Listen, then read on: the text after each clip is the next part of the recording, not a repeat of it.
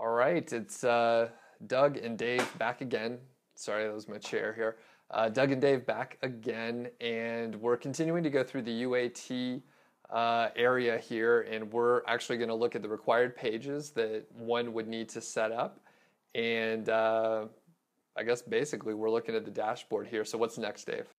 All right, so what we're going to do is go ahead now and set up our basic homepage and our basic blog index page. A typical WordPress blog will show a list of all of your blog posts on the homepage, but for this theme, you could use that if you wanted to, but it's not really going to utilize the power of the custom review that we had set up.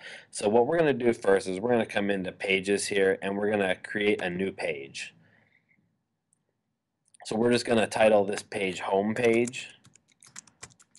And then if you come over into the right-hand column here under Page Attributes and Template, if you click that, you want to select the Home Page template for the optimal UAT display. And then we're going to go ahead and publish that. Now, it's important to publish this for right now, even if you want to have your website in full draft mode, because when we go into the reading settings to set what our homepage displays, it'll only give you options of publish pages to do that. So once we do this, you can always come back in here and change it to draft if you would like. But for the setup phase, you want to make sure it's published. So next, we're going to add a new page here.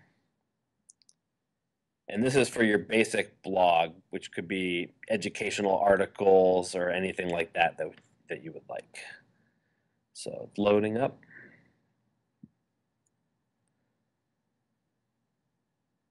Just taking a minute.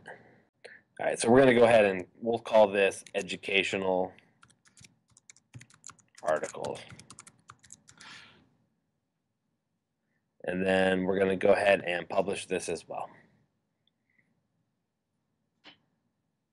All right, now that we have our basic homepage and our articles page set, we're going to come over into settings and then reading. And this is something that many of you may have already done before, but we're going to click on front page displays a static page, and we're going to set the front page to our new home page, and we're going to set the post page to our educational articles page, and then go ahead and click Save Changes. And that's all you need to do. And now I'm not sure how much change will be here since we haven't added any content yet, but now the home page is going to show the basic home page that you set up later, and the articles page will show the articles. So if we come into here and go back to pages and then go back into home page, you'll see it's labeled front page, and then educational articles is labeled posts page, which that's basically your blog archive. So we'll come into home page here, and you can see some new fields a little bit different from your typical page fields in WordPress. So you can type in a main heading, and this is what will get displayed in the H1 tag on it.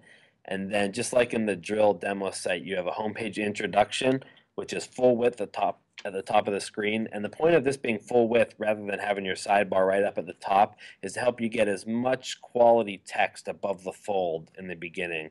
The sidebar elements are usually a lot less important than the main text of your page. So this just really is part of the optimization that I did to really help that content stand out at the top. And then you can see here we can add one of the sliders, tables, and drag and drop tools after we create them.